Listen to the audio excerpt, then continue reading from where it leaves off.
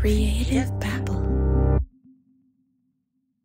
Join me, 48 Hours correspondent Erin Moriarty, on my podcast, My Life of Crime, as I take on true crime investigations like no other. This season, I'm looking into the labyrinth of crime and secrets within families. I'm cutting straight to the evidence and talking to the people directly involved, including investigators and the families of victims. Listen to My Life of Crime with Erin Moriarty wherever you get your podcasts.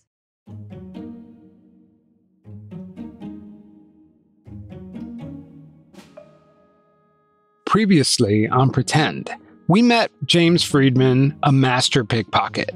James Freedman is a British entertainer and professional pickpocket who uses his skills to catch bad guys instead of being one himself. At a time, and you can decide what I take. What would you like me to steal? The phone, the business cards, or the brush? Brush. It's already gone. And that's another thing you have to be aware of. Thank you. He follows in a long line of famous pickpockets like Fagin and the Artful Dodger, the fictional characters from Charles Dickens' Oliver Twist. You'd like to make pocket handkerchiefs as easily as the Artful Dodger, wouldn't you, my dear? Yes, if you teach me, sir. We will, my dear, we will. To work, Terry, quick.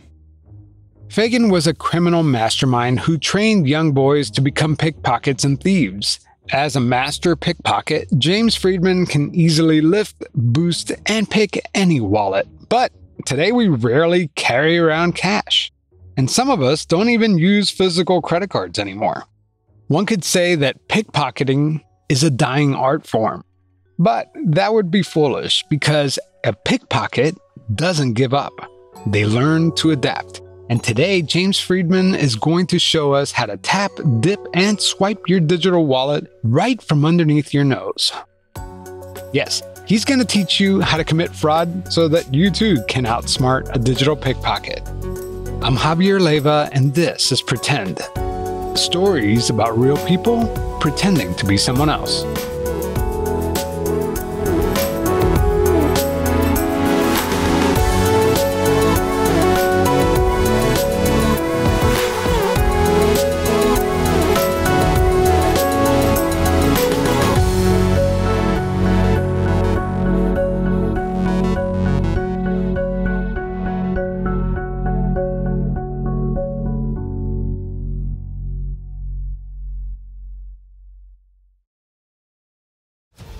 This episode is brought to you by Marvel Studios Echo. All episodes streaming January 9th, only on Hulu and Disney+. Rated TV MALV. Viewer discretion advised. Maya Lopez has betrayed her mentor, the notorious Kingpin. Now on the run, she returns to her hometown to prepare for the biggest fight of her life. Don't miss Marvel Studios' hardest-hitting series yet. An epic 5-episode event. Marvel Studios Echo. All episodes streaming January 9th, only on Hulu and Disney+. The evolution of fraud, 30-something years ago, people would get a phone book, ring you, just work their way through. Hello, Mr. Johnson, yeah, pleased to tell you you've won a holiday. Oh, that's terrific. And you've also won a set of our luggage to go on this holiday. That's amazing. And are you still at 74 Beswick Street? Yes, I am. And is your phone number still, obviously you just rang it, and check some details. We just need you to pay the shipping charge on the luggage, but the luggage is worth £300 and we're going to charge you £5 shipping. Sure. What's your credit card number? And that's how they got what's called the full set, right? The guy's details. Are you over 18? What's your date of birth? Just have you won this competition? And that's how they did it. Tricking people to divulge confidential information. Then we all got home computers and they realized they could just email you and tell you'd won the Nigerian lottery. At this point, everyone should know not to give money to Nigerian royalty, right? Well, at least most of us do. But things aren't just that simple anymore. Now there are phishing text messages, spoof emails, countless other techniques designed to part us with our wallets. I can send a text message from here that has any number I want as the number you see when it arrives. And I don't even need to know the number. If I send it to you with the word sent from the word mum, and you have mum in your phone, it will join the conversation in your phone that you've been having with your mother. Yeah, in fact, the first thing I did when I got that software was to send my brother a text message from my mum telling him he was adopted. He's not, and she didn't send it. But it's the sort of thing that brothers do. And now there are all kinds of ways that people can pick your pocket from far away. James Freedman had an identity theft show where he was able to show his digital pickpocketing prowess. We cloned a card for a member of the audience and then went to an ATM near the theatre to prove it. So it was a terrifying show. And I had all the equipment, so I thought, I'll try it. If you want to know how to make a dodgy credit card, go to YouTube. Cloning credit cards is easy. I mean, even disgraced U.S. Representative George Santos is accused of doing it. Oh yeah, that's according to testimony from George Santos' former roommate. Look it up. James Freedman also told me how to use someone else's credit card without knowing their PIN number. And it's really not that hard. Like you said, you could buy those magnetic stripe readers and writers on Amazon, very cheap. You need some sellotape, Scotch tape, and you put the tape over the chip. Just cover it up. You could use clear nail varnish, but that can't be removed. I was taken out for tea by a journalist from the Sunday Times. And at the end of the tea, he said, "Thank you, but you didn't really do anything." I said, "Oh, I paid using your bank card." And I had picked his pocket, added sellotape to the card, gone round to the bar and said to the staff that I don't want my guest paying. I'd like to pay for tea with his card. I didn't add that bit. And I put the card into the machine. And of course, it didn't work. I said, "Oh, this happened this morning." And I pulled it out. So that's strike one. And then I rubbed the thing on my arm. That's going to do anything. Maybe it's dirty. Try it again. That's strike two. Oh, it's really annoying. James inserted the altered card in the chip reading machine 3 different times. It never worked. So it prompted him to swipe. Perhaps I'm going to need a new card. She took it out the second time. I commented on her shoes and her nail varnish, just something to change the subject. Third time it says verify by signature. Remember, James altered the card, rendering the security chip useless. And then when you put this in a machine, pretending to be whoever the card belongs to, it won't be able to read it because it can't make contact with the chip. So it will say, can't read it. If you take it out and try it 2 more times, it gives up and says, okay, just verify by signature. So you have to be able to socially engineer slightly the person who's holding the PIN machine. Social engineering is a form of psychological manipulation. It's used to trick people into giving up sensitive information. If you could deceive someone, you could gain access to secure systems such as their banks and their company's sensitive data. James Freedman tells me of another way digital pickpockets can cash in by using the ATMs at your local bodega or corner store. It's usually a private ATM that charges you money to take money from your bank. And it's meant to draw people into the shop. You can withdraw money here. Those machines are obviously connected to the internet, but you can disconnect them from the internet very simply. The simplest way is to unplug the phone line that's plugged into the back or the modem. Often the wire for these things goes all the way around the shop to another part of the shop, and you just unplug it at that end. So you don't even have to be near the machine. You then put a card into the machine, and in some of the machines, do your own tests with your own cards, please, people. In some of those machines, it asks for the PIN number, and if you get the PIN number wrong, it still lets you take out money because it can't verify it. This is called an ATM jackpotting attack. I'm not sure disconnecting the ATM will work 100% of the time, like James said. Some newer machines might have a wireless connection, but ATM jackpotting is a real thing. Thieves quietly empty out an ATM's cash by plugging in a USB drive with malware, or installing a little black box that plugs into the machine's network and tricks the machine into dispensing all of its cash, either all at once or a few transactions at a time. So that's how you can pickpocket an ATM. But what about our cell phones? We call it a phone, but come on, it's much more than that. You're basically walking around town with your life savings in your pocket. But Javier, there's these biometric logins on my phone and passcodes. Ha! You know what they say, when there's a will, there's a way. James Freedman told me that he was able to hack the iPhone's Face ID. It came out on the iPhone 10, which was iPhone X, as it's written, and you couldn't see that phone until launch day, but you could buy a dummy phone that was exactly the same dimensions and shape and stuff. And so what I fashioned, in fact, I've got it here. Wait 1 second, I'll show you. James pulled out a paperback book, but it wasn't what it appeared. There was a little tiny hole in the back of the book. And it's hollow so that my current phone and case will go inside. And what I use it for is if I'm on a tube or I'm somewhere public, I can film these guys and get the footage for me and not be very obvious that I'm pointing a phone at someone. So I had one of these for years. In fact, this one, I keep cutting the hole bigger as the phones get bigger. He took it to the Apple store on launch day. I said to the genius, because that's what they're called, I pickpocketed the phone from her pocket, slipped it into my pocket, straight into a book like this, and then said, "Have you read this book?" And she looked at the book and unlocked the phone. That's not hacking in the formal sense. I'm not a hacker, but it's socially engineering someone to give you the bit you need.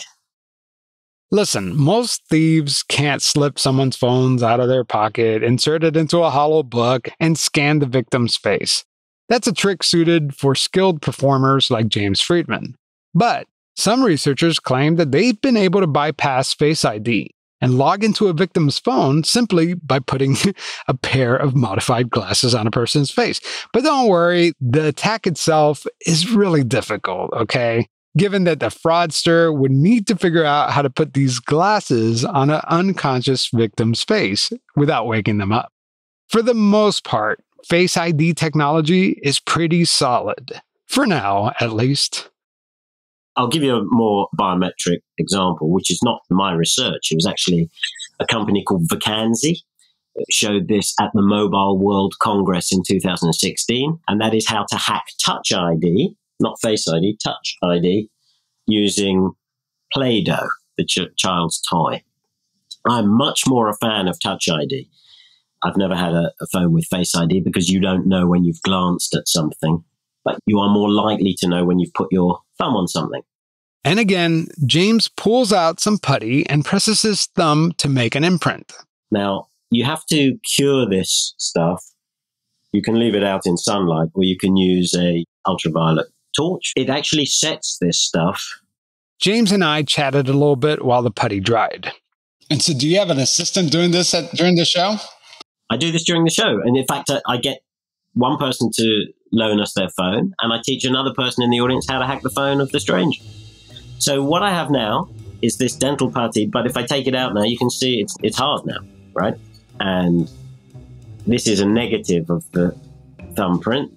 And now if I get this up, a locked phone and Play-Doh. There you go. You unlocked it. That's amazing. And that only took really less than a minute. And just like that, with a little misdirection and some Play-Doh, James can hack into anyone's phone. What you were describing wasn't some white hack computer scientist trick. It was good old-fashioned social engineering, right? Yeah, and there's huge amounts of, I think, social engineering. You don't even have to be present to socially engineer someone. He's right. You could be miles away and still fool someone. The next digital pickpocketing trick is one to really watch out for. QR codes. You know, those little black and white square barcodes that you use to order food at restaurants or pay for parking? Well, prior to the pandemic, QR codes struggled to take off, but today, QR codes are everywhere. There are bikes now you can hire in London, and scooters, actually, e-scooters. And to hire them, you scan a QR code. So you scan a QR code, and then it takes you to a site, and you put in some payment details, and you can unlock the bike. And what the scammers are doing is putting another QR code over that so that you're going to a fake site. You're still unlocking the bike. You're still paying. You just don't know. They can see where you are now because you're on the bike, right? That's one way around it. So here's a QR code. You have an iPhone with you? I scanned the QR code James showed me through the screen, and it took me to his website.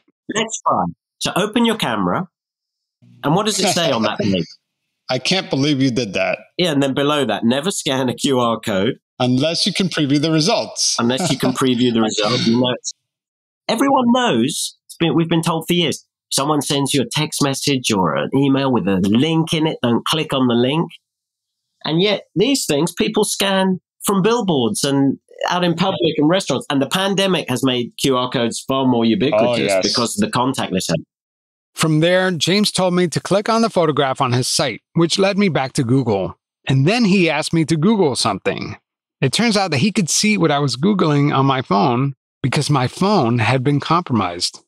I'm getting a live feed now. Because I'm an honest guy, I released you. Oh, okay. And in releasing you, actually, I cleaned up the evidence on your phone, which a bad guy wouldn't do. Well, he might clean up, but are our phones safe? Are you happy now to go to your banking app on that phone? No, now you have access to my phone. I mean, I don't, and you have my word as a thief. Scammers can easily create a QR code and stick them over real QR codes. Scanning these phony QR codes can trigger automatic downloads of malware into your device without you even knowing it. A malicious QR code can also lead you to a realistic-looking website. You think you're paying for your scooter rental, but instead you're handing over your credit card information to a digital pickpocket. When I was preparing to interview James Freedman, I knew that he could pickpocket anyone. I've even seen him pickpocket King Charles himself. I thought I would be safe because there's a whole ocean between us. There's no way James Freedman could pickpocket me. Turns out, you can still do a lot, even from afar. I used to say that distance was one's best defense. When the pandemic hit and the UK government said, stay 2 meters away from everyone else, I thought, that's my career as a pickpocket on pause. I soon realized, actually, you can socially engineer over a distance. The pandemic didn't just end James Freedman's career as a professional pickpocket. It just strengthened his skills. He adapted.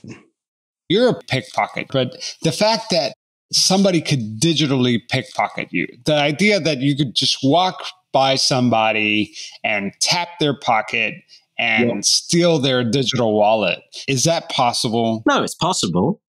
It's possible, but it's not something you need necessarily to worry about with your bank card being skimmed in that way. A consumer group based out of the UK was able to go on an internet shopping spree with credit card data snatched by a contactless card reader. They were even able to gain enough information to complete an online order. It's important to note that their card reader was able to obtain crucial data, with the exception of the volunteer cardholder's name and CVV code found on the back of the card. Most online retailers require this information in order to complete a purchase. There are also no statistics to show the scale of contactless payment fraud. So, this doesn't appear to be a real problem. Plus, if you walked by a random person, you would need to get fairly close in order to make a scan. Or you have to have a very large reader to do it from a distance.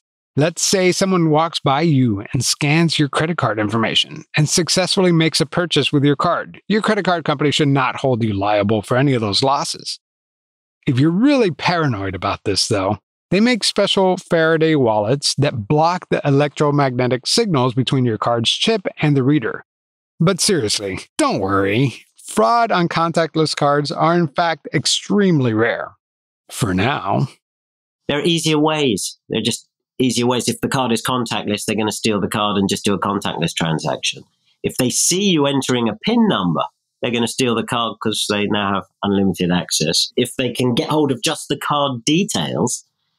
So I carry these cards, and the contactless, as I mentioned, has been disabled. So I'll tell you in detail how to disable the contactless on a card, which can be used for good and bad reasons, doing that. What you do is you take your smartphone and you turn on the torch. The torch, aka your phone's flashlight. Keep up with this, people. And then you put the card over the torch and you go into a darkened room and you move the card around and you will see the wire inside. That's the aerial for the induction. And you cut that aerial at any point and the contactless won't work. The chip and pin element will still work. PIN verification, and the mag stripe will still work, but the card won't work contactless. And why do I do that?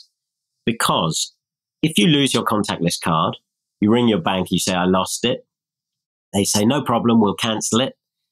And they send you a new one.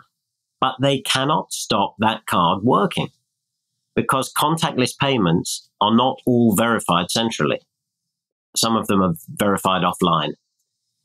And if they're verified offline, the charge will appear on your account until potentially the expiry date of that card anyway. And if you spot it, I'm sure the bank will give you your money back, but I don't want the hassle of checking. And though personal Apple Pay technology may be relatively safe, it turns out that contactless payment systems can actually be a great tool for fraudsters. I just recently read this Vice magazine article where a fraudster said that Apple Pay is actually, quote, the easiest way to make money. But it's not by hacking the technology. Here's how it works. Bots, yes, non-human bots, use social engineering to text hundreds of people, even making phone calls to potential victims, and trick them into revealing their multi-factor authentication code. Yeah, you know, the code that's generated anytime you want to log in somewhere. With this code in their tiny, cold metal hands, these bots then link that code with the stolen credit card information found in the dark web. Oh yeah, I hate to break it to you, but if you've ever shopped at Target or anywhere that has had a major data breach, well, you most likely have your credit card information out in the dark web. I know, ignorance is bliss. Now that the bot has your code and credit card information, they can add your credit card to their Apple Pay or Google Pay. It's that easy. So what does Apple have to say about all this? Well, they basically said that it's the banks and credit card companies' responsibility to perform verification of these cards that are added to Apple Pay. In other words, it's not our problem. So be on the lookout for phishing messages or phony support calls. More after the break.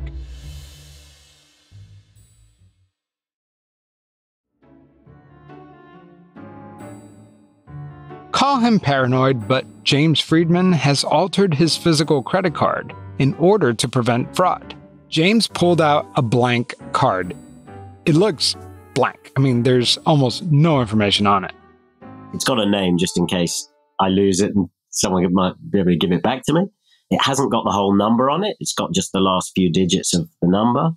And you can't even tell what institution it is because I made this card with the chip from the card I was sent that had branding all over it. And I used a magstripe writer reader, like this tiny thing that you can buy for $30 on eBay or Amazon. And I made this because I quite like incognito. It turns out that there are businesses online where you could buy custom credit cards. All you have to do is mail your plastic card to the company, and then they will mail you back a fully customizable design metal card with your chip and magnetic stripe data on it. Now, you can have a credit card with no name, no Visa or MasterCard logo, no embossed numbers or security codes. It's just a chip and a card, and a picture of your dog Sparky on it if you want. James says that he prefers his credit card to have as little information as possible.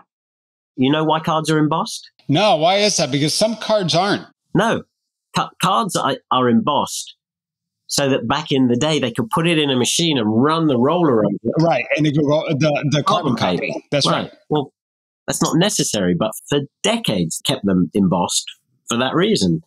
Why are they mag stripe? Because that was quicker than running it through. Oh, this was the latest technology. But then we went to chip and pin and they left the mag stripe on and they're still in. Why all these legacy systems? So what about your debit card PIN? A lot of times it's a number that's pretty easy to remember, like your child's birthday or a series of sequential numbers. The truth is that each card should have its own unique number.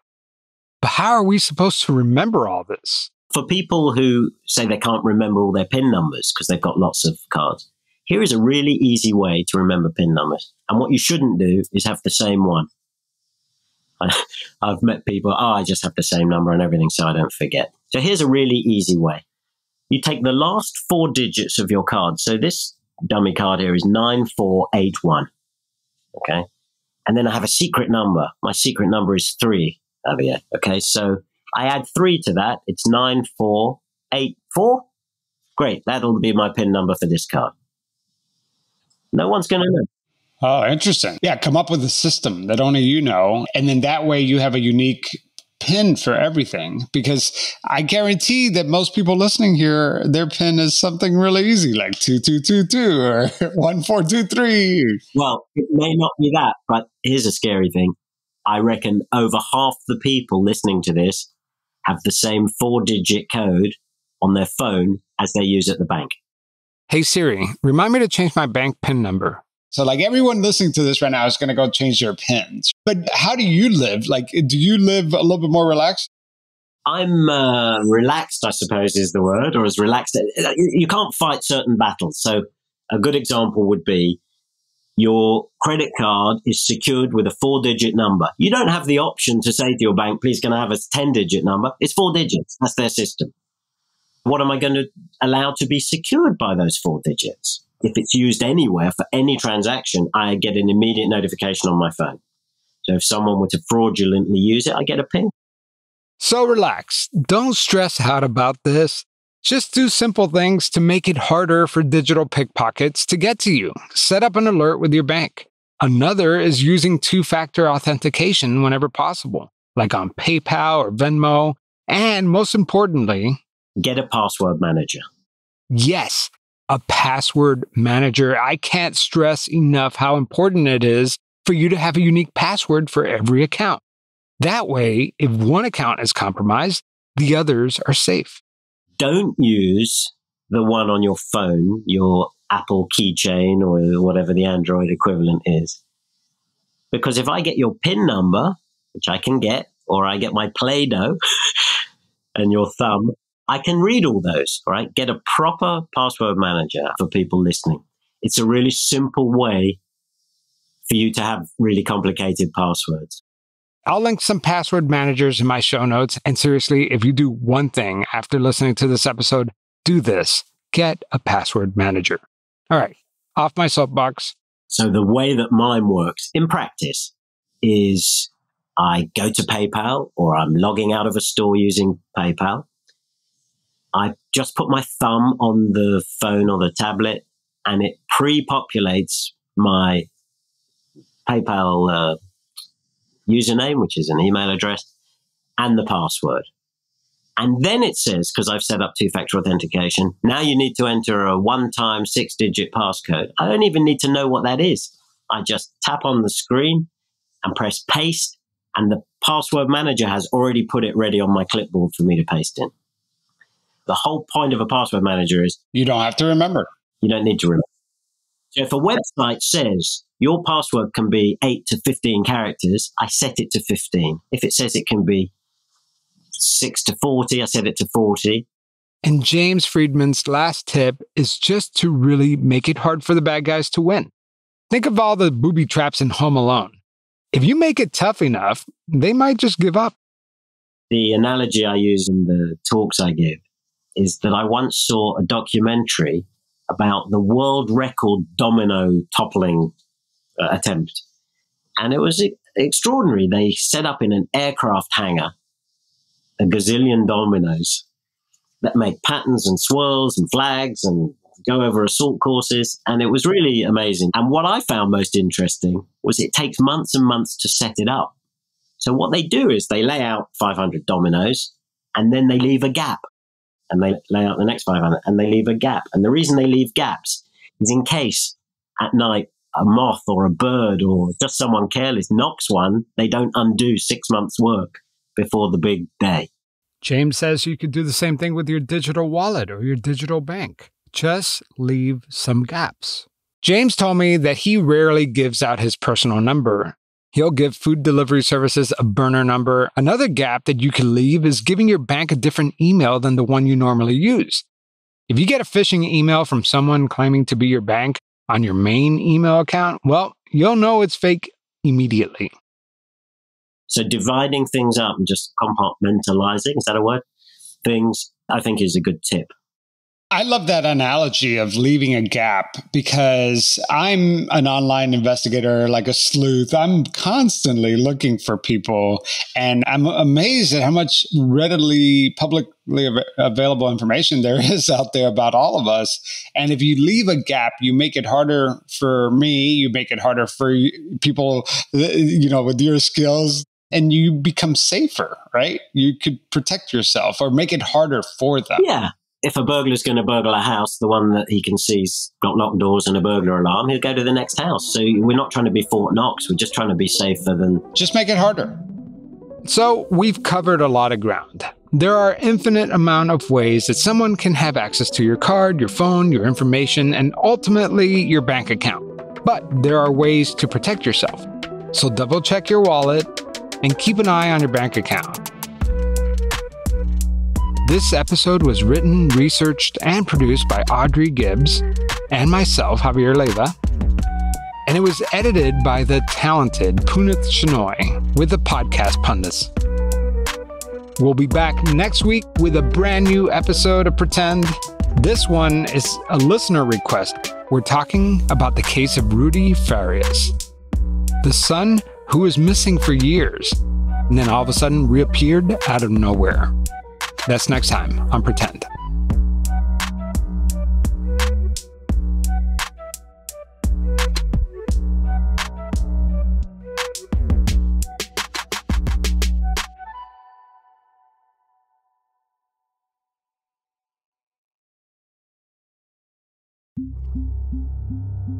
Creative Babble.